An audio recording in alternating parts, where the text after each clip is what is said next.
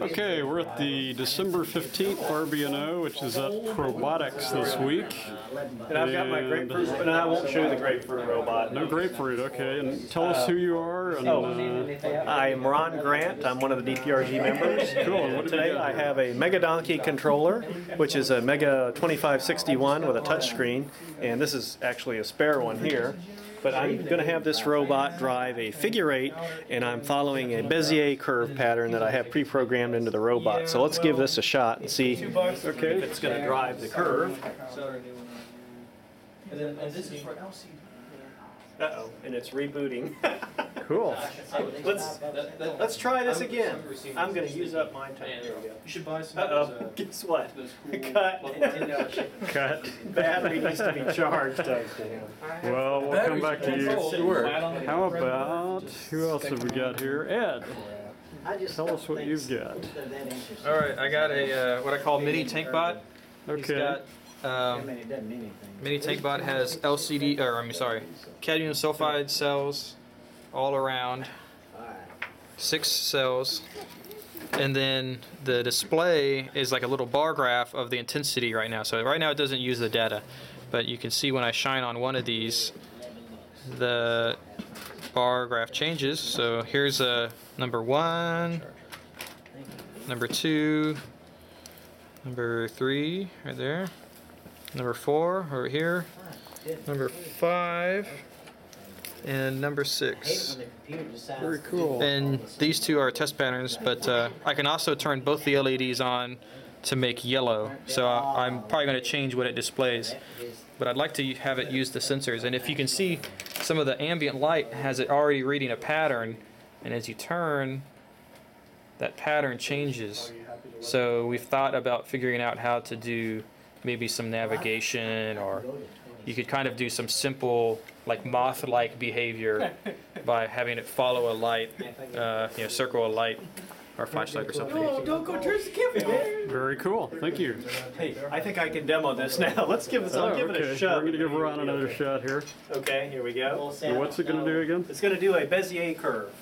If it doesn't run into the table, so it's following a pre-programmed cubic or third order curve. So that's programmed into the robot, and it's approximately 4 feet from loop to loop there.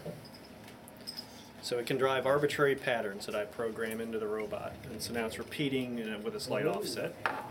So it can be doing a nice job of cleaning the floor if it was so equipped. Floor cleaning attachments. That's my demo. Very cool. So who else has something? Guys. This is my new Reba basic stamp combo that I won in the contest. Hopefully it will follow the wall, but I don't think it will. Okay. What's your name? Nathan. Nathan. That's all right. Okay. You just have to pay more for it. And it's not gonna do that. And it's all freaking out. Doesn't like those crazy blinds. Tell them about the reason. Yeah.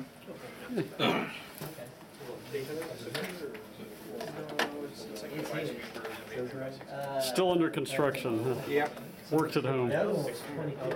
Hopefully going to be able to build a cable for it that will simplify all the What have we got in wires. here? Is this basic stamp? Basic Stamp 2 SX. Okay. Yeah. Very cool. We'll check back next week and see how it's doing. See, people that do that, they're like, okay. Well, let's see who else we've got. I see some other robots down here. I didn't get to make it go more. Oh! What have you got going on? Tell us your name and what you're building. Am I going through his first? Oh, okay. It wasn't me. Not quite ready, huh? Well, let's see what else we've got. How about you guys? I see Charlie there. What are you working on? I'm working on some sniping on eBay. Oh, okay. Well, very cool. Now somebody snapped somebody else. And how about you? Tell us who you are and what you're doing. Oh, Gus. But anyways, just cheating here. Wanted to see how easy it would be to hook up a servo to the Arduino. Okay. And it was trivial. Just using the built-in demo. This is I took out a small section out of sweep, so instead of just sweeping back and forth nicely, it kind of sweeps one direction and then it hits back home real quickly. Very cool. Yeah, it's cheap little servos that I got off of eBay months and months ago. And these are going to go in a robot eventually? We'll see. One step at a time. Okay. We're playing right now. Very cool. So what else have we got? I see somebody over here with the robot. That would be like one of those old phone towers. Tell us who you are and what yours does. My name is Eric. This is a Lego NXT robot. No, Right now and it's EJ did end up controlled winning. with a Somebody tried PS2 to joystick. snipe it, but I was thinking And that. That's cool. he ended up Basically, it's got an engine on the front here. It runs. And then, so we've got a running program on it. It's kind of center the wheels. There you go. I remember having like 0.15 milliwatt. Now if you Nice. could just make it Look go where the middle is. varying degrees and then go back to Put it down. Yeah, it was like, I mean, put it so it's brighter, apparent brightness. random. Well, that's like It says it's down the road. one of these burgers. This thing seems like so. Appearance there. You know, but in reality, as much as my friend is like, no, they're probably the same time. Hold on. All right. See when stuff like that happens, I don't care. Cable's loose. That'll help. Loose cables. There we go. Aha.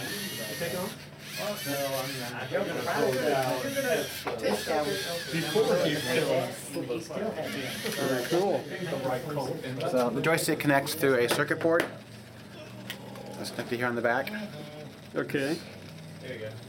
And it's controlled by this microprocessor, which is called the NXT. And is this going to be an autonomous robot eventually? Yes, we'll be adding sensors to the side and to the front. And we can also use it with a GPS unit for navigation outside. Very cool. Okay, thank you very much. So let's see, I think I see one more robot down here. I'll make one more pass. Now the guy selling these, it's gotta be real fun for him. Charlie's still working on his eBay. Ah, there's somebody. I'm testing it out now. Testing it out. Okay, tell us what you're testing. If it moves like so. So I see a Roomba with a wooden platform, and what kind of controller have you got on here? It's the basic SAMP, Basic stamp, okay. and And it looks like it's using an ultrasonic sensor. correct. And what's it trying to do? It'll try to move to where the object is Still there. angled at it. Let's see if I can get over here where we can actually see your sensor moving around. So we may have the wrong code in the wrong spot right now and think. There we go. You can see a little sensor there under the wooden platform. And it's trying to find the paper cup. I gotta be careful because say $22.50, that's right below the price I wanted. Yes, it looks like it found it. So Let's get this price. So it reoriented the Roomba to point toward the cup, it looks like. that's the goal. So Very cool. yep. Well, we'll check back for more progress next week. Okay. Thanks a lot. And I think that's everybody at the RBNO for the moment, so we'll check in again next week. Yeah, it's just enough to drive it.